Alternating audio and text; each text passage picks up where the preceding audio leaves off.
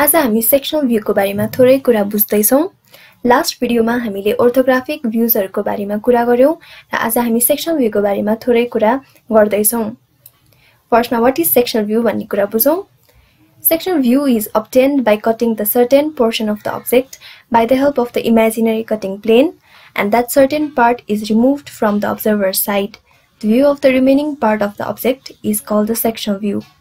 यसको मतलब यदि हामीले यो एउटा अब्जेक्टलाई एउटा सर्टेन कटिङ प्लेन्सहरु लाइक दिस यस्तोले काट्यौं भने यसरी हामीले त्यसको सर्टेन पार्टलाई रिमुभ गर्यौं भने त्यो रिमेनिङ पार्ट जुन बचेको हुन्छ त्यसको भ्यूलाई नै हामीले सेक्सनल भ्यू भनेर भन्छौं। त्यसैले यो अब्जेक्टको सेक्सन भ्यूहरु यस्तो देखिने भयो।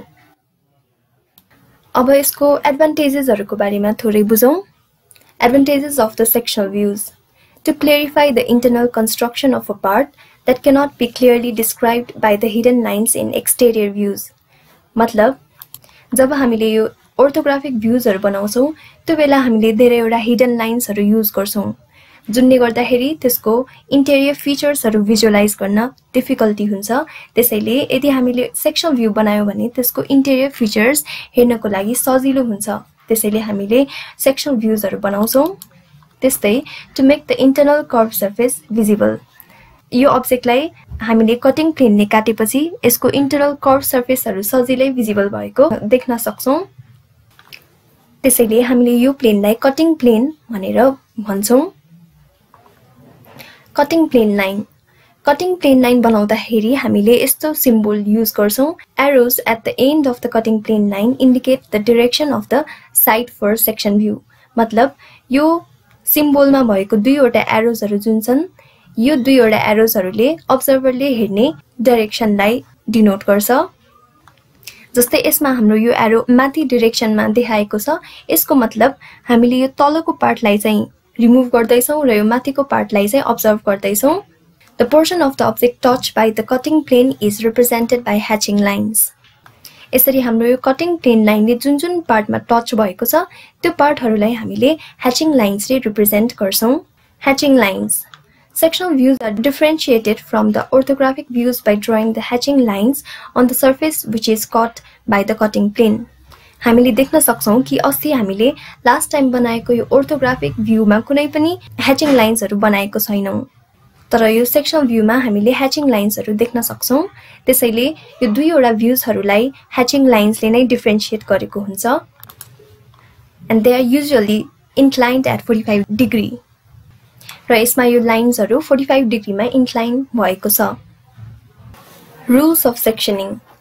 अब हामीले सेक्सन बनाउँदाखेरि के कुराहरु ध्यान दिनुपर्छ भन्ने कुराहरु यता गिवन छ। Rule number 1. Section lined area is always completely bounded by the visible outline, never by the hidden line. हामीले सेक्सन भ्यू बनाउँदाखेरि सधैं visible outline बनाउनु पर्छ। जस्तै यो फिगरमा हामीले देख्न सक्छौं कि यसमा हिडन लाइन्सहरु युज भएको छ।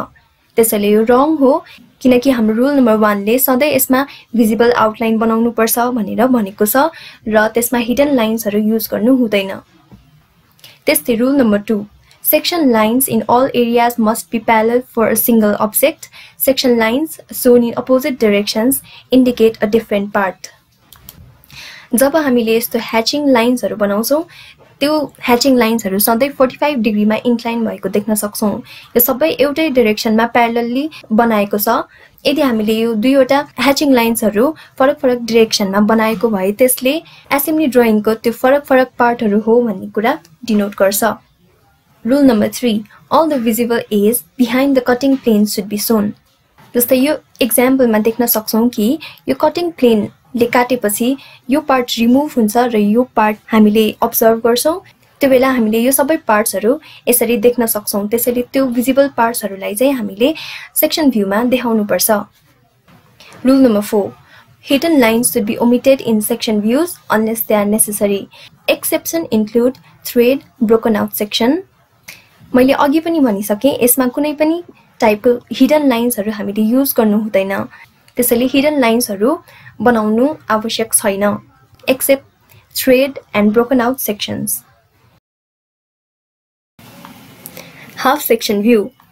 हाफ सेक्सन बनाउनको लागि हामीले यो अब्जेक्टलाई दुईवटा म्युचुअली परपेन्डिकुलर प्लेन्सहरुले काट्छौं र त्यसलाई काटेपछि त्यसको 1/4 पार्टलाई चाहिँ हामीले रिमुभ गर्छौं र त्यो बाँकी भएको पार्टलाई हामीले सेक्सनल भ्यू भनेर भन्छौं। अब हामी हाफ सेक्सनल फ्रन्ट भ्यू बनाउँदै छौं र यसको सिम्बल यस्तो देखिन्छ। यसको मतलब अब्जर्भरले यो एरो जुन डाइरेक्सनमा देखाएको छ त्यो डाइरेक्सनहरुलाई साइड गर्दैछ, त्यसैले अब्जर्भरले यो माथिको यो पार्ट र लेफ्ट साइडको यो पार्ट अब्जर्भ गर्दैछ र यो पार्टलाई चाहिँ रिमुभ गर्दैछौं, त्यसैले हाम्रो 3D भ्यू यस्तो देखिने भयो।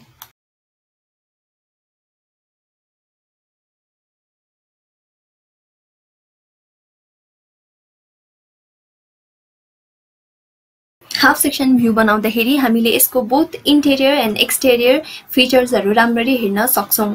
जस्तै हामीले यो राइट पार्टबाट यसको सबै इन्टेरियर पार्ट्सहरु मजाले भिजुअलाइज गर्दै छौं भने लेफ्ट पार्टबाट हामीले यसको एक्सटेरियर भ्यूजहरुलाई राम्ररी देखिरहेको छौं।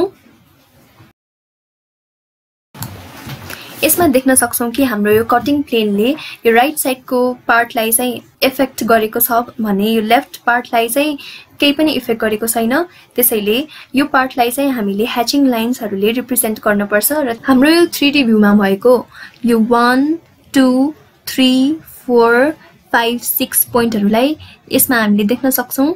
1 2 3 4 5 6 त्यसपछि एउटा होल आएको छ। यो होल 6 र 7 मा एउटा होल देख्न सक्छौं जुन पार्टलाई चाहिँ हाम्रो कटिङ प्लेनले टच भएको छैन। त्यसपछि फेरि यो 7 8 9 10 यहाँ पनि देख्न सक्छौं 7 8 9 10 त्यसपछि फेरि यो होल नै छ जुनलाई हाम्रो ह्याचिङ लाइन्स चाहिदैन।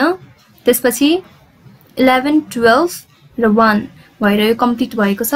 यसमा पनि देख्न सक्छौं 11 12 र 1, तर हामीले यो 5 बाट जेनेरेट भएको यो लाइन चाहिँ देख्न सक्दैनौं, त्यसैले हाम्रो त्यो लाइन चाहिँ यसमा रिमुभ गर्न पर्छ। त्यसैले मैले यो लाइनलाई रिमुभ गरे र हामीलाई थाहा छ कि सेक्सनल भ्यूमा यो हिडन लाइन्सहरु युज हुँदैन, त्यसैले मैले यसलाई भिजिबल आउटलाइनमा कन्भर्ट गर्दै छु र हामीले थाहा पाउनु पर्छ कि यो ओन्ली यो राइट साइडको पार्टमा मात्रै भिजिबल आउटलाइन्सहरु बनाउँछौं भने यो लेफ्ट पार्टलाई चाहिँ जस्तोको तस्तै ओर्थोग्राफिक भ्यूमा नै छोडेर राख्छौं। यसरी हाम्रो कटिङ प्लेनले टच भएको यो सबै पार्ट्सलाई ह्याचिङ लाइन्सले रिप्रेजेन्ट गर्दै छौं। यसरी फाइनल हाम्रो हाफ सेक्सनल फ्रन्ट भ्यू पनि कम्प्लिट भएको छ। अब हामी हाफ सेक्सनल साइड भ्यू बनाउँदै छौं। त्यसको लागि हामीले यो अब्जेक्टलाई यो कटिङ प्लेनले काट्दाखेरि यसको साइड भ्यूमा के इफेक्ट गर्छ भनेर हेर्दै छौं। त्यसैले हाम्रो यो साइड भ्यू यस्तो देखिने भयो।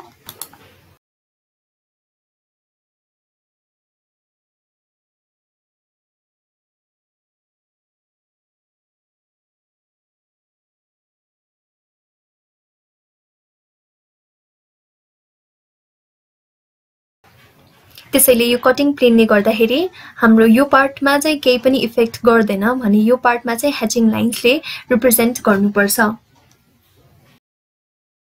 र मैले यो नम्बरिङ गरेको यो पार्ट्सहरु सबै यसमा पनि भिजिबल हुन्छ यसरी। र हामीलाई थाहा छ कि सेक्सनल भ्यूमा हिडन लाइन्सहरु युज गर्दैन र त्यसको ठाउँमा सोलिड भिजिबल लाइन युज गर्नुपर्छ, त्यसैले मैले यसलाई सोलिड भिजिबल लाइनमा कन्भर्ट गर्दै छु। एउटा होरिजोन्टल लाइन जुन छ यो लाइन चाहिँ जस्ट यसको एक्सटेरियर भ्यूमा चाहिँ हामीले सजिलै देख्न सक्छौं यो लाइन, तर यसको सेक्सन भ्यूमा हामीले त्यो लाइन देख्न सक्दैनौं। त्यसैले हामीले यो सेन्टर लाइनबाट यो यता लेफ्ट पार्टमा गएको यो लाइनलाई चाहिँ हामीले रिमुभ गर्नुपर्छ।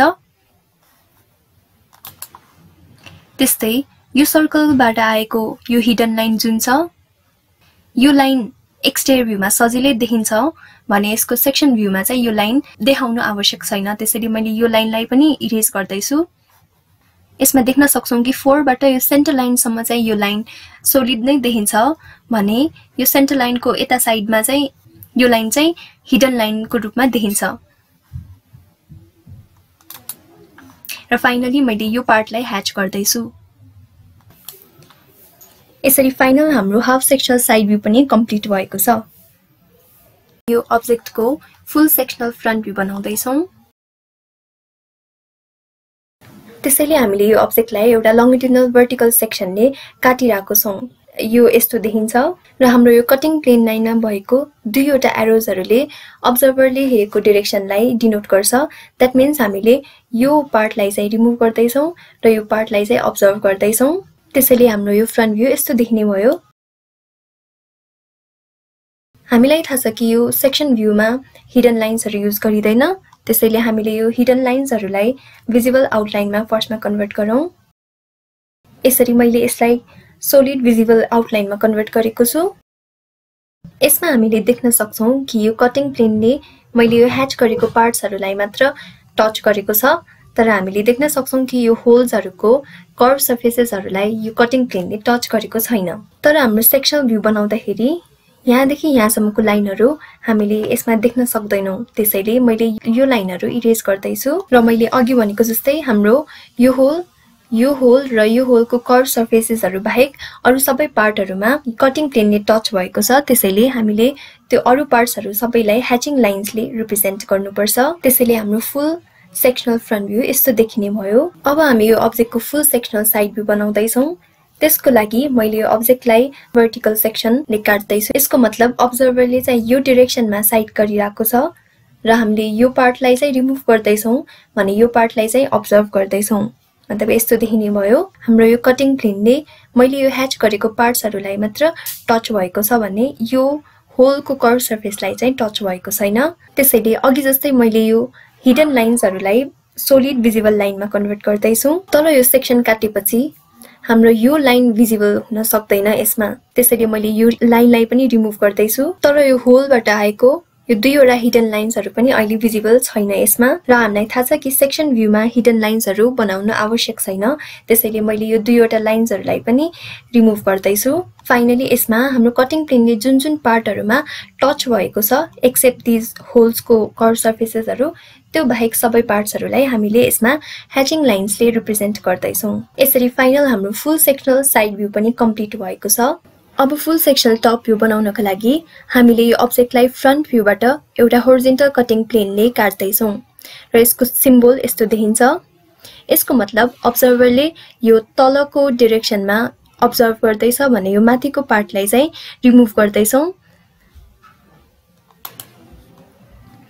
त्यसैले यसको 3D भ्यूलाई एकचोटी हामीले राम्ररी सोच्दाखेरि यो कटिङ प्लेनले यो पार्ट भनेको यो बाहिरको बिग सर्कललाई पनि टच गरेको छ त्यस्तै यो पार्ट भनेको त्यसपछिको भित्रको सर्कललाई पनि टच गरेको छ तर यो पार्ट भनेको त अलरेडी होल छ त्यसैले यो पार्टलाई चाहिँ टच गरेको हुँदैन त्यसैले हाम्रो यो दुईवटै सर्कल्सहरु ह्याच हुने भयो भने यो तलको पार्ट्सहरुलाई चाहिँ यसले कटिङ प्लेनले टच गरेको छैन त्यसैले यो पार्टहरुलाई ह्याच गर्न पर्दैन यसरी हाम्रो यो कटिङ प्लेनले काटेको यो सिलिन्डरको सबै पार्ट्सहरु सबै ह्याच हुन्छन् एक्सेप्ट दिस होल्स त्यसैले यसलाई हामीले ह्याचिङ लाइन्सहरुले रिप्रेजेन्ट गर्दा यस्तो देखिन्छ यसरी फाइनल हाम्रो फुल सेक्सनल टप भ्यू पनि कम्प्लिट भएको छ